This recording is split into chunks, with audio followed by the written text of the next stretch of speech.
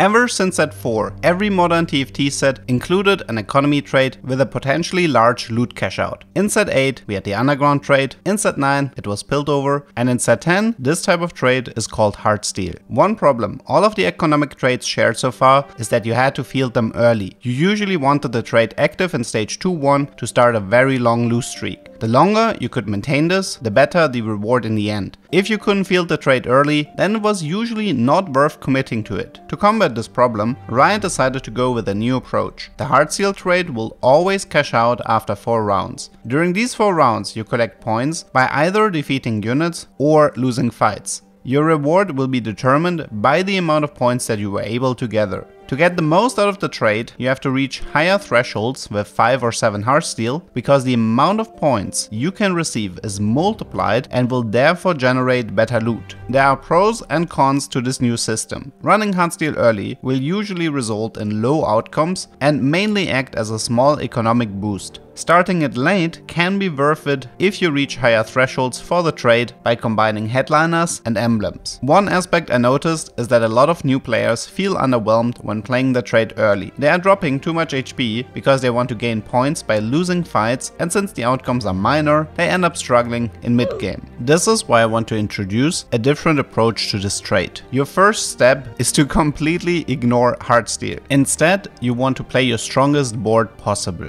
Go for units, items and headliners that allow you to stay healthy throughout the entirety of stage 2 and 3. If you ever manage to find a spatula, either from a PvE round or from the carousel, then you can prepare for a pivot starting with stage 4. You want to be level 7 in stage 4-1, build a Heartsteel emblem and look for any Heartsteel headliner. Since you are level 7, you will usually end up with Aphelios, Yone or Set. You also need to find at least one Ezreal for this strategy. If you have everything together, then your final board in stage 4-1 should be 7 Heartsteel and 1 filler unit, which is often a big shot like Misfortune to support your Ezreal. Since you never activated Heartsteel before this point, you now have the full 4 fights to collect as many points as possible with 7 Heartsteel active. You can easily take 4 losses in a row if necessary, since you protected your HP beforehand by running a strong setup in the early game. This allows you to reach high value outcomes that will help you to stabilize. You can use this outcome to make your setup stronger and continue to run 7 Heartsteel. After you get your second cash out, you can decide if you want to repeat this process or get rid of Heartsteel units and pivot into a strong late game board. By setting yourself a lot of conditions, you won't be playing the setup very often, but when everything comes together, there's a pretty good chance that you might end up with a great game that is worth remembering. If you ever try this out, let me know in the comments how it went for you. I hope you learned something